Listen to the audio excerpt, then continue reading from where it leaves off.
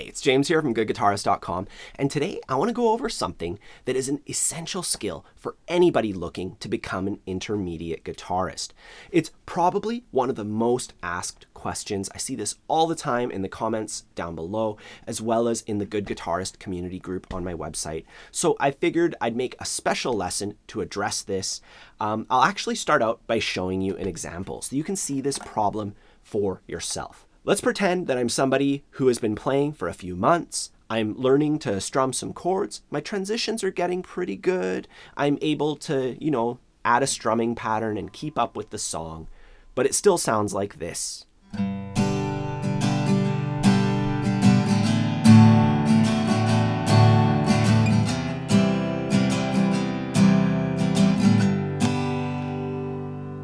And you probably noticed how messy some of those chords sounded, especially the D chord. And that's because when you're taking my lessons and, learning these songs from me, like there I was kind of playing a chord progression from I'm Yours by Jason Mraz, kind of. I'll say the D chord uses these 4 strings. Well, what do we do about these 2 thicker strings? And there's usually a couple strategies that I'd share. One of them is to just kind of aim a certain way to avoid them. Like instead of strumming through all the strings, just strum at the top strings, like with a smaller motion. But that's not a good long-term solution because it affects the flow of your strumming. When you watch anybody play acoustic guitar at a professional level, or even somebody who's pretty good and they just show up at the campfire and everybody's singing along, they're strumming with a steady and constant motion. They're not changing the angle, they're not adjusting anything as they change chords. And this provides like the maximum amount of groove so you can feel the music. And they're able to achieve that by muting the excess strings with their chord hand. So it's kind of like a hidden part of chord shapes that nobody really talks about when you're just getting started. So you might be wondering, like, why don't people mention that sooner? And that's because you need to develop the finger strength by playing with your thumb on the back of the neck. You need to be comfortable with that first. Build up the muscle in your hand between your thumb and your index. And then once you're good with that, after a few months, you can start to play the chords in a bit of a different way that allows you to mute them. So if you're at that point where you want your playing to sound cleaner and more precise, this is the next step. So I'm going to show you how to do this for all the basic campfire chords in this lesson, because once you get past that into bar chords, there's a totally different technique. And I'm going to cover that in a separate video. Now, before we begin, please take a moment to subscribe to the channel if you haven't already. Like the video, do all that stuff.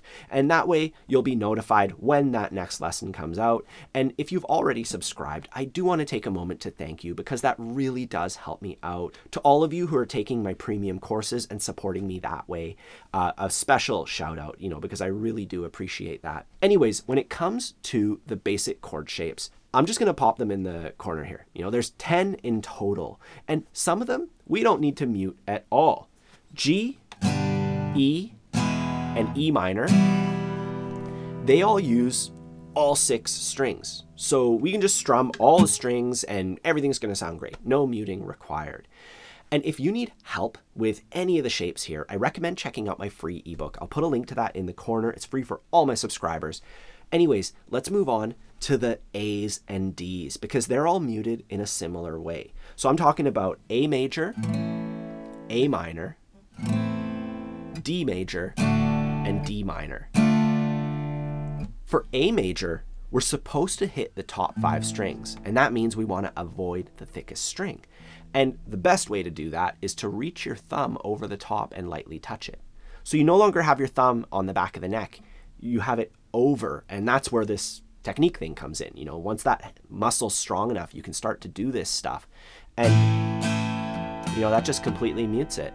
And whenever I show people this, the first thing that they say is, my hands are too small to do that. And believe it or not, I've taught in-person lessons where somebody says, my hands are too small for that. And on occasion, they'll have bigger hands than me. So that kind of proves that a lot of it has to do with technique. Now, there are people out there who do truly have smaller hands. Maybe they're below a certain threshold in order to do this on a regular guitar.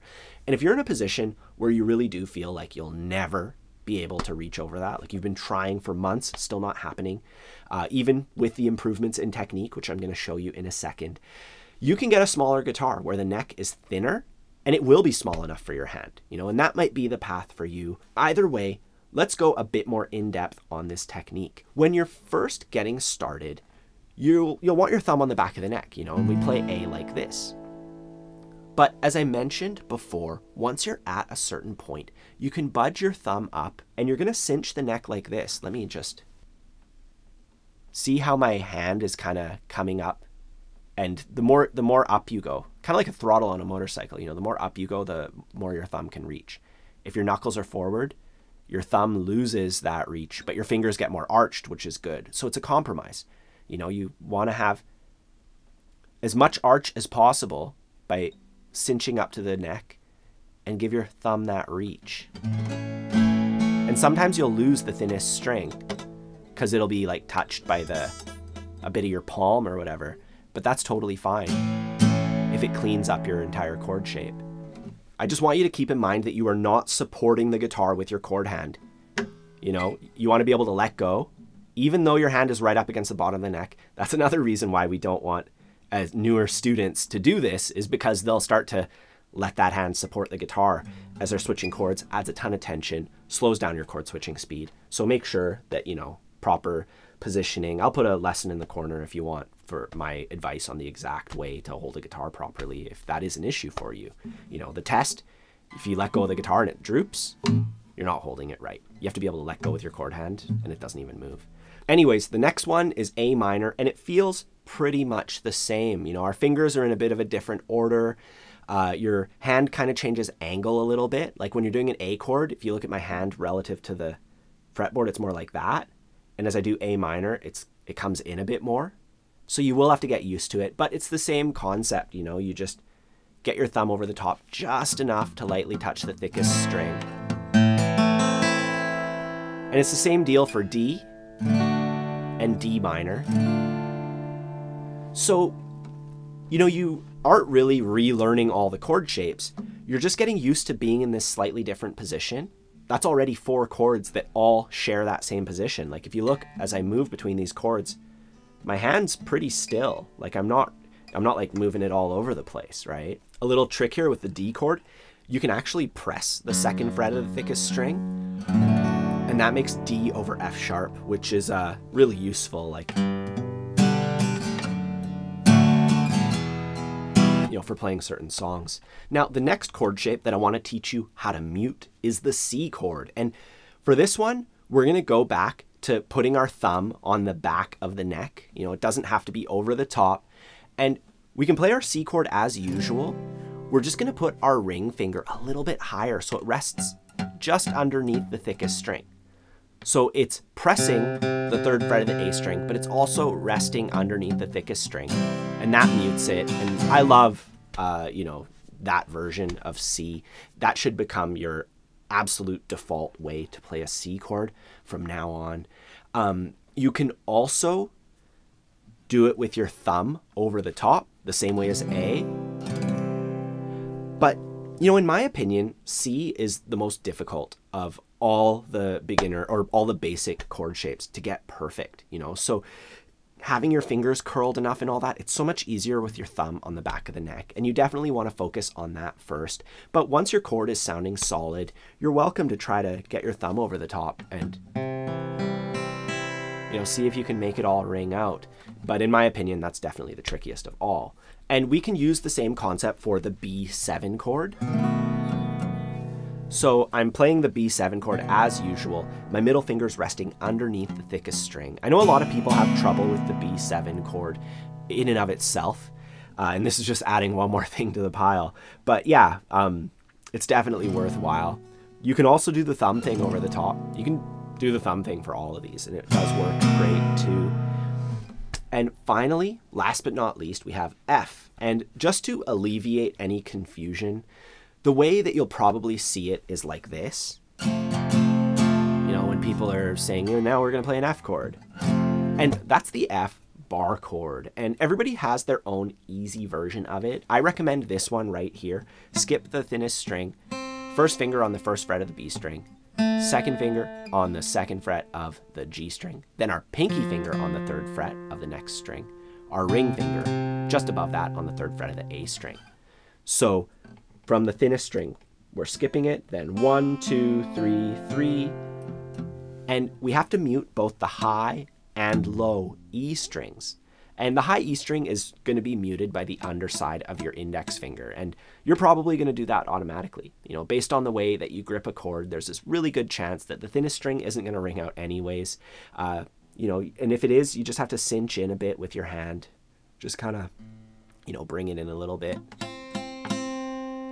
And for the thickest string, we use our thumb. And this is a really comfortable one. You know, like when I am teaching one-on-one lessons, people do usually grasp this one fairly easily compared to even like the C chord or some of those other more quote-unquote basic shapes. And you can move that anywhere up and down the fretboard. You know, once you're used to it, muting those outside strings, you can play B flat, G sharp, you know, you can play tons of chords, and that's the benefit of a movable shape that doesn't have any open strings in it. But you know, I don't really want to get into that. That's more like bar chord territory. As for today's lesson, that's really all I wanted to talk about. You know, it's just to show you the conventional ways to mute the 10 most common chord shapes on guitar. As far as practicing this, it's just a matter of taking a chord progression or a simple song. You know, I have tons of 2-chord songs on my website. I'll put a link down below for that. And you just go back and forth between like a chord that you're not muting, like the G chord, and then maybe the C chord, for instance, you know, and you do the G chord and then you switch to C and you try to get that mute and make sure it's working. You don't have to do it with the song or anything. You could just test the strings, switch to C, you know, and do that a few times till you start feeling pretty comfortable with it. Then trying it with songs, and then you know for sure that you have it, right? We're kind of like building up a new habit on top of some existing good habits. So we're just making our habits even better, you know, and adding one little thing and going through it slowly and concisely like that is definitely going to help. And if you would like a thorough approach to learning everything that you need to know in order to sound good on guitar, you know, to just be able to show up at a party or a campfire or even just your own living room and, you know, play for your spouse, my course, Learn Guitar Once and For All, will help you with the chord transitions, the strumming, having that internal sense of rhythm, you know, all the stuff that you need in order to sound like a confident guitarist. And I'm going to put a link to that in the corner. Otherwise, don't forget to check out my free ebook, subscribe to the channel if you'd like to see more lessons like this. Have a fun time practicing, and I'll see you soon.